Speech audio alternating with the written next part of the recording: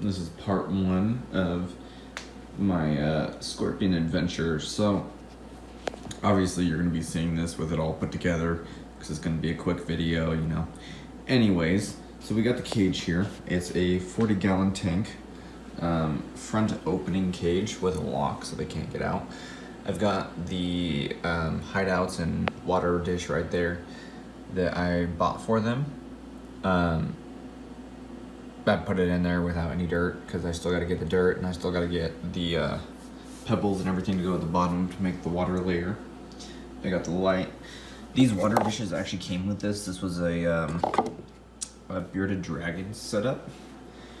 And so it came with a bunch of stuff, but it was way cheaper than buying the tank and everything else separate. That's why I got a 40-gallon instead of a 20 or a 10. As you can see in there, I got the thermometers. So yeah, we're gonna get an emperor scorpion. We might actually get two and eventually breed them, male and female, obviously. And I'm thinking when I do breed them, just put like something right here in the middle to split it, and they each get their own side. Each get about 20 gallons, which, I mean, should be plenty for an emperor scorpion. They only need about 10 gallons to be happy. But I figured the more, the better.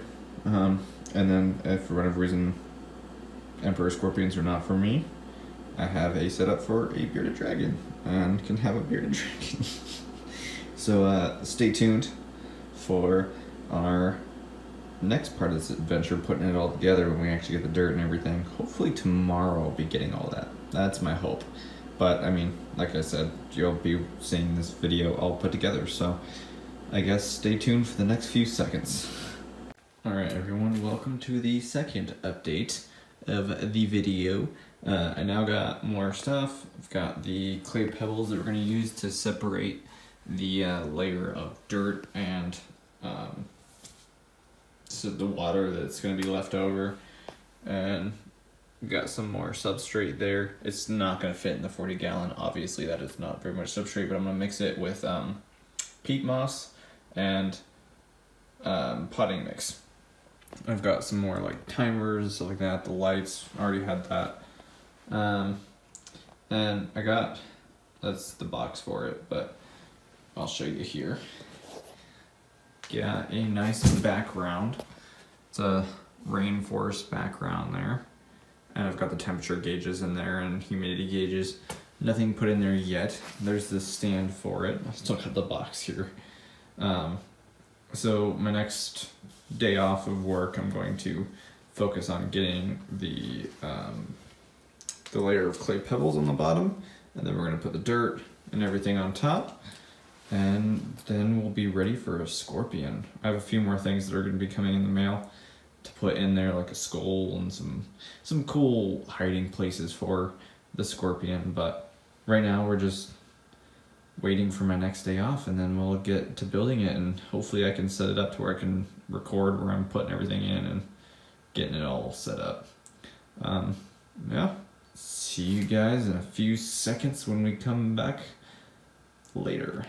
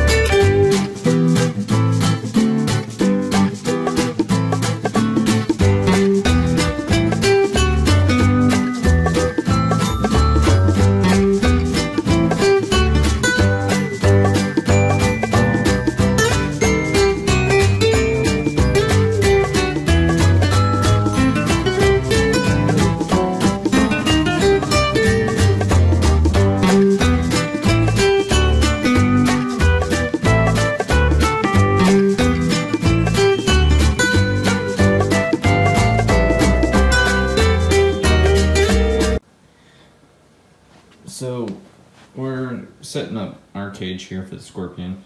And first thing we want to do is put the clay pebbles in.